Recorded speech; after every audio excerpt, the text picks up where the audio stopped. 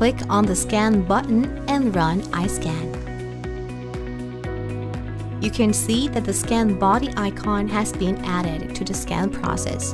If the abutment is for the maxilla, it shall be included on the step following the maxilla scanning. First, before fixing the scan body, proceed to scan the maxilla and mandible. At this time, you need to make sure the emergency profile is well scanned.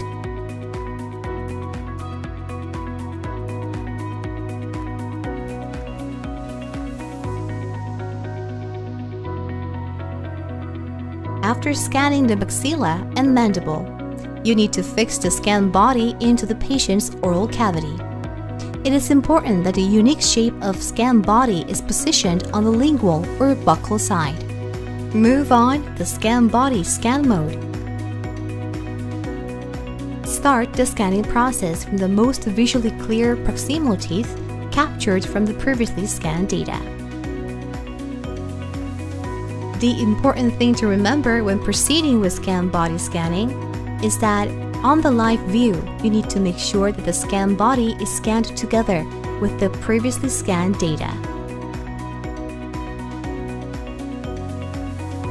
The scan body's location can be obtained only when the previously scanned data of the teeth and gingiva is positioned to overlap during scanning.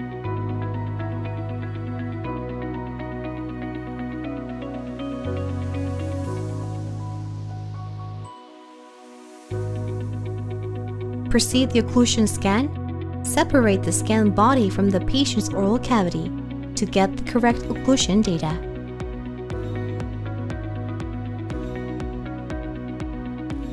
When the scan is completed, click on Complete.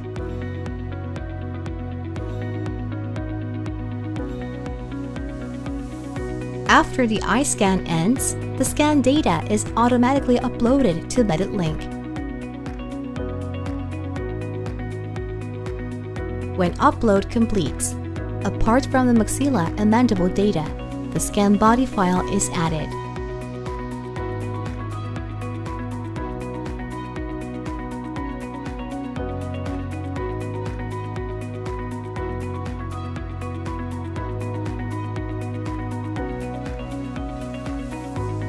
You can see now how after you have placed your order with the dental laboratory, the data for the upper jaw, lower jaw, with saved emergency profile, scan body file with its scan body are sent to the lab.